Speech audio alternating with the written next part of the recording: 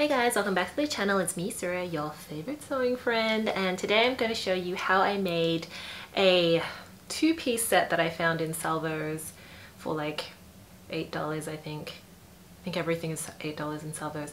$8, and I turned it into a slightly nicer looking two-piece set. I also used the excess fabric to create this really humongous scrunchie. So if you want to know how I did that, just keep watching. So here is the two-piece set in all its frumpy glory. It's actually an interesting color, sort of like a pale green, silver.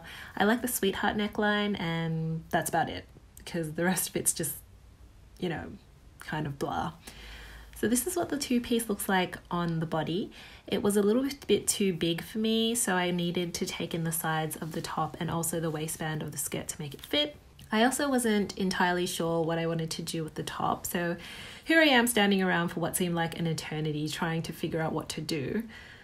And in the end, I decided to crop the top and make a little drawstring closure at the front, but first I needed to take it in at the sides. So I tried the top inside out and pinned the sides to where I thought it would fit right. Then I tried it on again properly to make sure the pinning was good enough, and then I marked where to crop the top with a pin, making note of the fact that I would need some seam allowance for the drawstring casing, about 3 centimeters. Kind of just eyeballed that. Then I took off the freshly pinned top and measured how much I needed to take it in at the sides.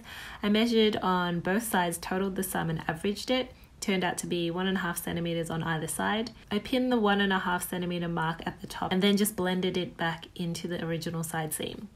So once marked, I got my matching thread, which I also eyeballed at the store, and I'm pretty pleased with the color matching I did from a photo on my phone to the thread in the store, because normally I'm very off, but this turned out really well. So anyway, I threaded up and sewed in the new side seams.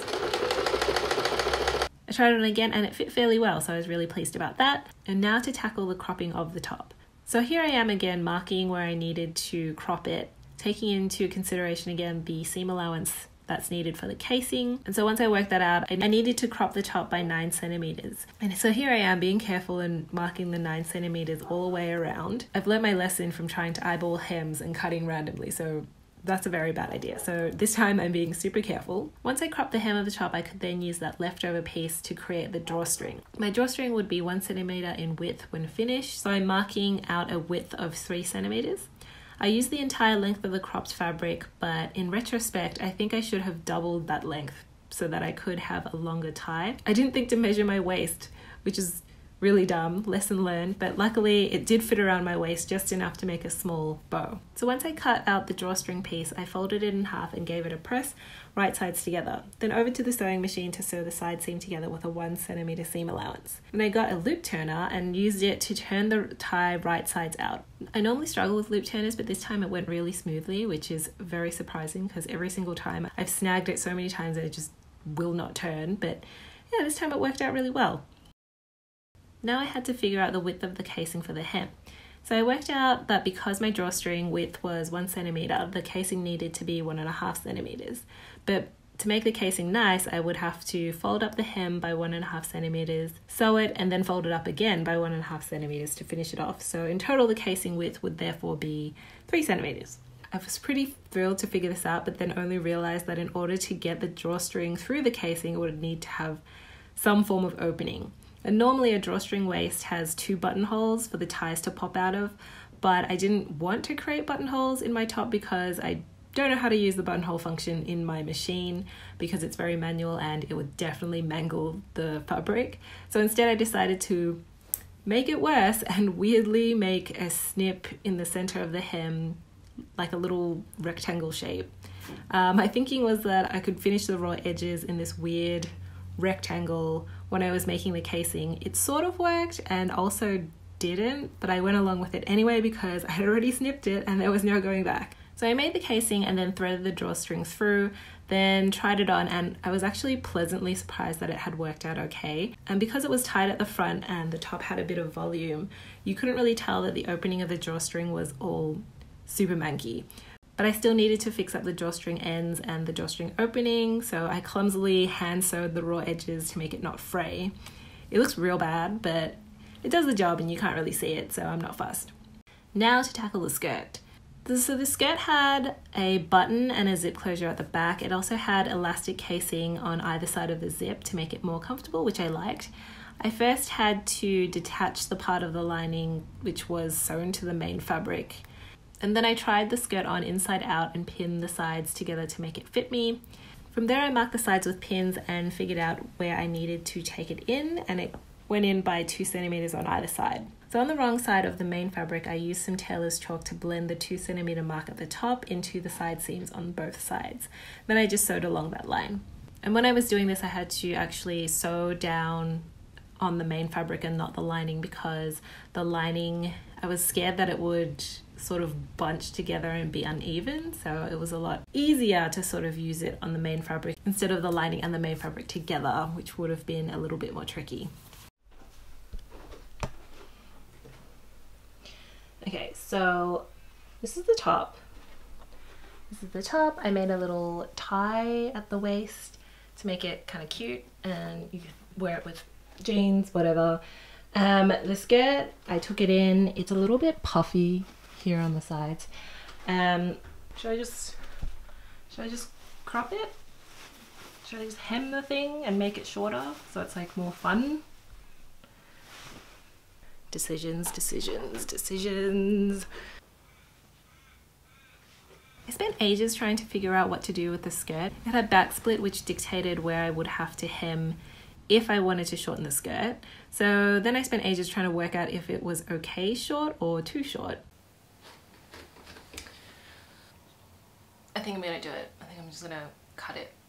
I'm gonna cut it where the split is at the back and hope for the best. I hardly ever wear any short things, so this is gonna be like one of the few times I ever crop something and wear it short. But I just feel like this color is so blah sometimes that you need to jazz it up with some skin.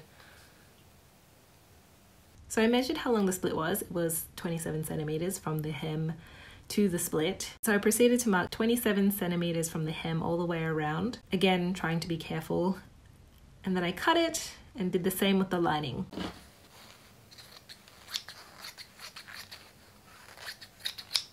I finished the raw edges by overlocking, and then I pressed up the hem by 2 centimeters and sewed it down. I did the same thing for the lining, but pressed it up 3 centimeters so that you wouldn't see it poking out underneath the main fabric. I tried it on and it wasn't so bad. The only issue was the sides were still a little bit puffy, so I decided to take it in a bit more. Again, did the same thing. I put it on inside out, then pinned where I needed to take it in by, then marked out another side seam and sewed down the line.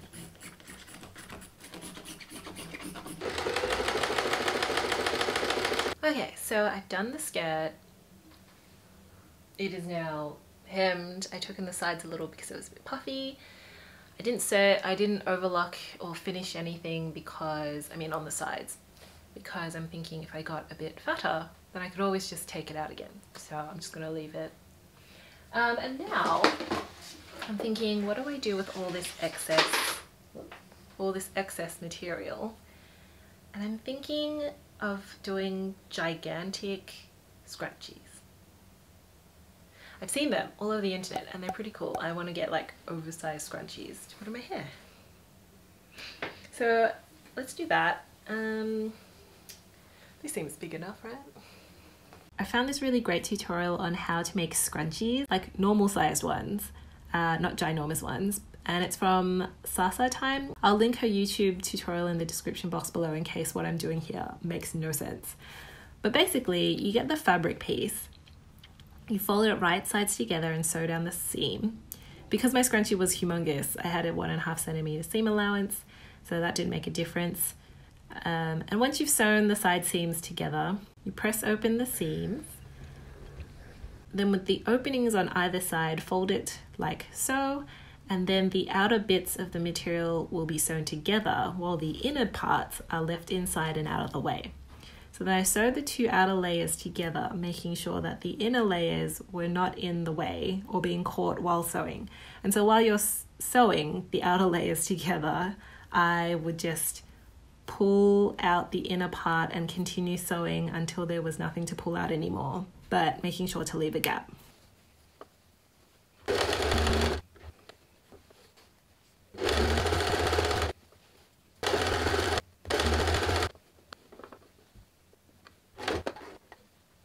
So here I have my inside out scrunchie material, and then I'm just flipping it right sides out through the gap. Et voila, scrunchie. Well, not quite, because I needed to get some elastic and thread it through. So I used a 2cm width elastic from Birch, measured my wrist or thereabouts, and then threaded that elastic through with a safety pin. Then sewed the two elastic ends together, and boy was this scrunchie strange looking. Aha! Giant scrunchie complete. Look at it, it's so big!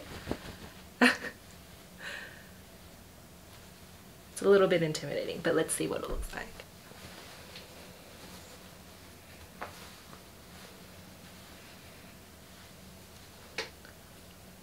Ooh, that's kind of cute. I can probably put it up in a bun now. It's a lot easier to make buns with a ginormous scrunchie. Ooh, kind of looks like a big bow in your hair, but it's a big ass scrunchie. Okay, well I know what to do with all my scraps now. I'm just gonna make humongous scrunchies. And that is it. That is a wrap on my two-piece set upcycle-ish / ginormous scrunchie. So if you guys are looking for things to do with your excess fabric, you can just keep making either normal scrunchies or go really extreme and make a humongous scrunchie.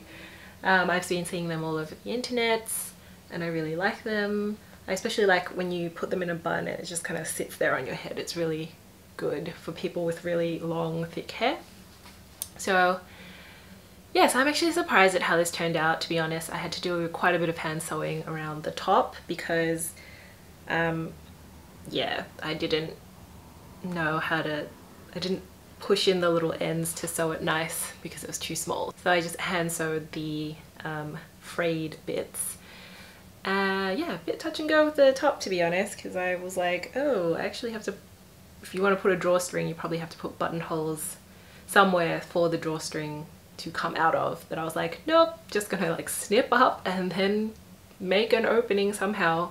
Anyway, worked out. Pretty happy with how it turned out. I can wear this top with, you know, jeans, other things. It doesn't have to necessarily be together all the time, so I'm happy with that. If you end up finding a two-piece set that kind of looks similar, because there are apparently a lot of them in the stores, and you decide to upcycle it, make sure you tag me so I can see what you've done to it. It's very exciting. And also if you decide to make a humongous scrunchie. So if you like this video and you want to see more of my sewing adventures, please like and subscribe, and I will see you in the next one. Bye!